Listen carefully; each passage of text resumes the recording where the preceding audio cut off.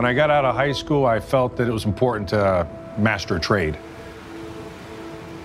I was a union carpenter for a long time, and unfortunately, there's points where there's layoffs. I got tired of that, and I figured I wanted to start something for myself.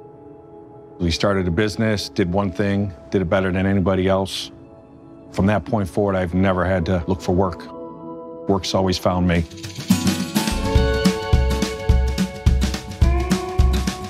Why do I like working with my hands? Boy, oh boy, those are broad questions.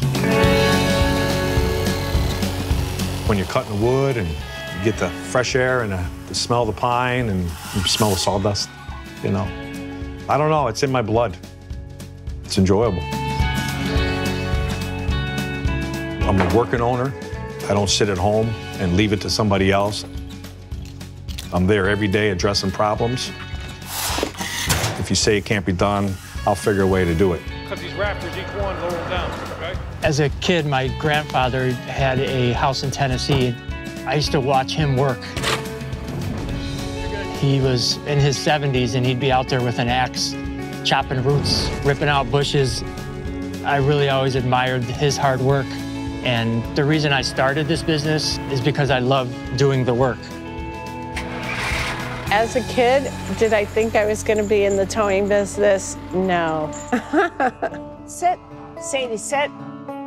Good girl. Yeah, good girl. 17 years ago, my husband dropped dead of a heart attack. Come on.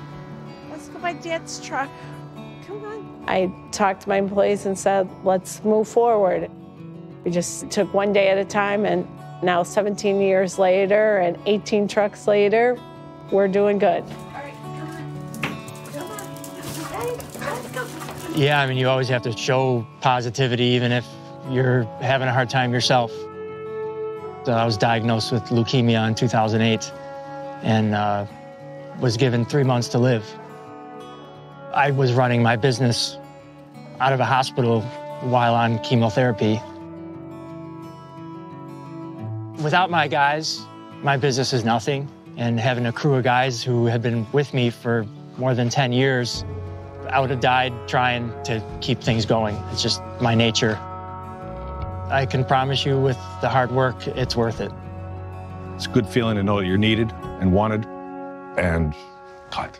The sun comes up and you got the rafters and this whole house is glowing. Just a stack of lumber and turn it into this big old house. Somebody's gonna live there for years and years until after you're gone. Nobody ever thinks that they're gonna be down a different path, and my path definitely changed. I'm very grateful for the people around me. It's crazy to think that we've been in business almost 25 years, and I still feel like a kid knocking on doors, pushing a lawnmower. I love it. I love being able to work for myself. I'm willing to put in the extra hours to have a business of my own.